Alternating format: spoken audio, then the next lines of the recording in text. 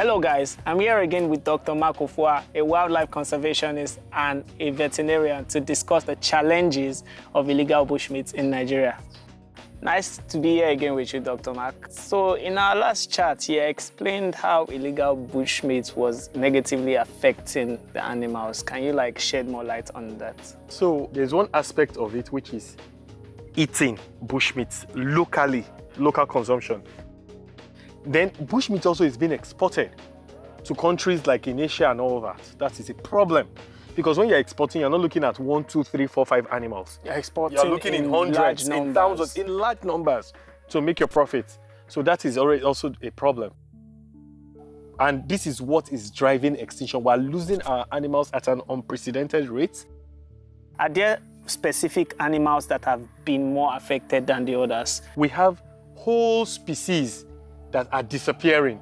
Our pangolins are endangered, our gorillas are endangered, our chimpanzees are endangered, and our gorillas and chimpanzees are very unique species. So if we lose them, it's lost to the world forever. It saddens me because you see that there are countries that are raking in millions in dollars by just having these animals in their country. I know people that pay to go to Kenya. I know people that pay to go to Rwanda to go see wild animals. It's crazy. They are here in our country. We as a country have a lot of things that we're not even paying attention to.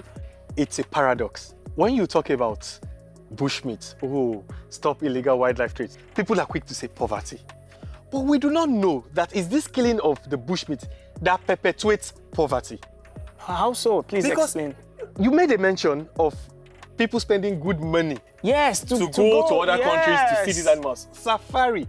An elephant in its lifetime can give you over $1 million from tourism. But if you kill the elephant and sell the tusk and eat the meat, how much are you selling it for? We are richer if we keep our wildlife and ensure our biodiversity. Okay, so I understand everything that we've spoken about, but how does this impact an average person?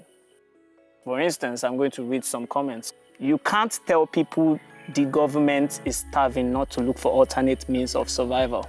Another person here is saying we're Africans, so don't bring Onyibo lifestyle here. If pangolin finish tomorrow, we will not die. We have real human issues like poverty, corruption, insecurity. I understand what we are talking about, but from their perspective now, why should they care? We think we humans are existing and then the animals are existing on their own. We fail to see the interdependence, how much we need the forest for us to thrive, how much we need the animals. And the more these animals are disappearing, the harder things get for us. For example, let me give you some animals that help us directly, like the pangolins. One pangolin can eat up to 20,000 ants and termites in a day. You imagine what the entire population of pangolins would do. But by the time we eat up all the pangolins and kill them and sell them and wipe them out, so you find out that the ant population is going to explode. Then but you say, fine, so we get pesticides and we can get rid of them. But the pesticides will kill the ants and termites and also kill some beneficial insects because it does not discriminate. Which in turn affects food production, which in turn affects food price. Price will go up. So you find out that things just get harder. And then another thing causing hardship for us today here in Nigeria is insecurity and terrorism. Do you know that proceeds made from wildlife crime, illegal wildlife trade, is used directly to finance terrorism?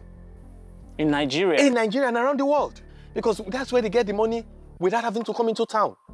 So you find out that as long as we're not getting the game right, these problems will continue. People often think we do this campaign to save animals because we love animals. But the real reason we're doing this campaign is humanity. We need to save ourselves. It's to save the world. What is the current challenge that we're facing? Climate change. Yes. Do you know the activities of elephants and gorillas? They help save our forests. And saving our forests means reducing carbon emission. Exactly. So you see that we save these animals, we save our forest, we're saving our lives. Yeah, we are actually saving ourselves. I hope this answer gives you enough reason. Yes, we are hungry. Yes, we are. But the solution is not to make things worse. Exactly. I mean, that's it. That's it for another episode. Thank you so much, Dr. Mark. See you again next time.